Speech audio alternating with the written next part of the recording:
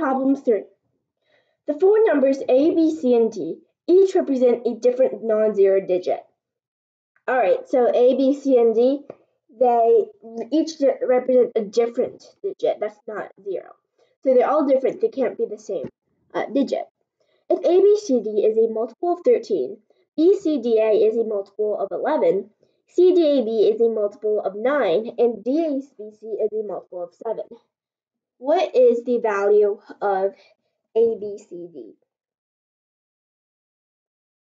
Alright, so the first thing we have to do is convert these into equations. And it's pretty straightforward since it's sort of already worded in a way that we can easily identify the equivalent values. And here is four equations that deal with remainders. So we have ABCD.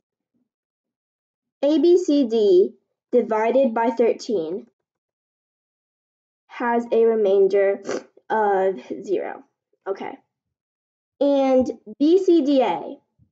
When BCDA is divided by, what does it say here? It says it's a multiple of 11. When it's divisible by 11, so it has a remainder of 0 after dividing by 11. cdab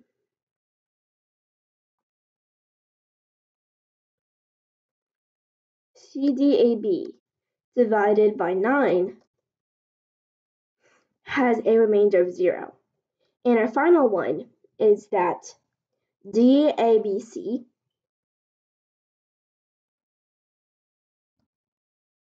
divided by 7 has a remainder of 0.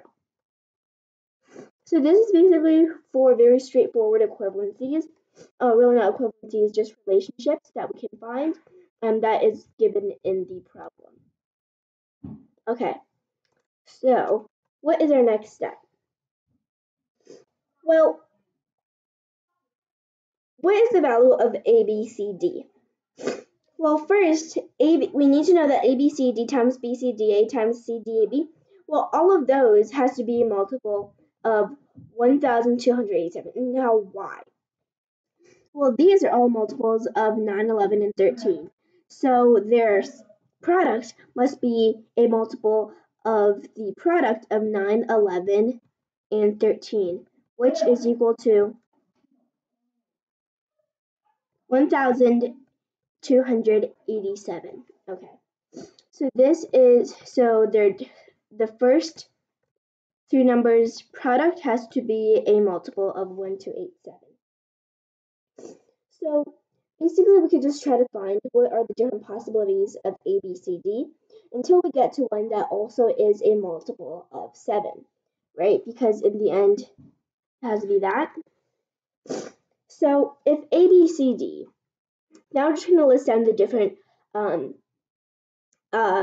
multiples of 1,287. So if ABCD, I'm going to make a chart here because I don't want to repeat a lot of things I'm writing, and DABC. Okay. So these two values, what are their different possibilities? Remember, DABC has to be a multiple of 7, while ABCD has to be a multiple of 1,287. So this is equal to the first multiple of 1,287. This is equal to 7,128. So that does not work, right? Because this is not a multiple of 7. If this is equal to the second multiple, then this would be